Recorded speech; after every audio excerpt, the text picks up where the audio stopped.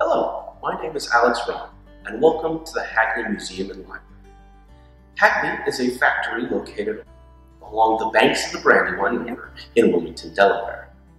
This was the start of the DuPont Company back in the 1800s, and currently includes the factory yard, the DuPont residence, a workers' community, and some gardens. Can you guess what was made in the factory here? Black powder, as a matter of fact, was made here. Black powder, or gunpowder, was very useful. And I'm coming to you from the Brandywine Manufacturers Sunday School. This school was founded in 1817 by Victorine DuPont Boudouin. This school was for the sake of the factory workers for their children to get an education. They only met one day a week. Can you guess which day of the week they met? Sunday. The reason they met on Sundays was because during the rest of the week, they would be working at another factory, they might be working on a farm, or even just doing chores at home. As we take a look around at the schoolhouse, you'll notice that it's one big room. Is your school back at home one big room? Probably not. We also would have had the room divided with girls on one side and boys on another. Follow along as we get into some of the activities that children would have been doing back in the 1800s on our virtual field trip. Our first activity we'll be doing today is writing. Now, you might write with some stuff at your school. What sort of things do you write with? You might write with a pen, pencil, marker, or even a crayon. Back in the 1800s, children had to write with quill pens. Can you guess what type of bird this quill pen comes from?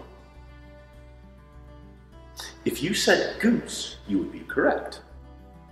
To start writing, we would have to dip our sharpened quill into the ink here, and then tap it on the side. We don't want to get any extra ink, and just in case, we have a little blotter here to get any extra.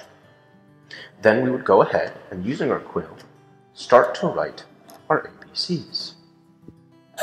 The children back in the 1800s would have to learn how to write their ABCs over and over and over again until they got good at it. As you can see, it's not very different from what you use yourself.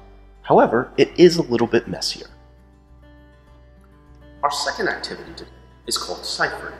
Can you guess what ciphering is called today? Today, ciphering is called mathematics. Back in the 1800s, the children would have been given a slate board and a clay pencil. They would have had to come up with the answer to whatever mathematical problem they were doing in their head and then write the answer down on the slate board. Today, we're actually going to try a couple of problems.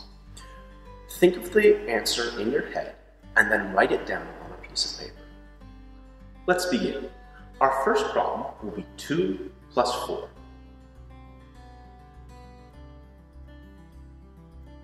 The answer is 6. Our second problem is 3 plus 3 plus 4.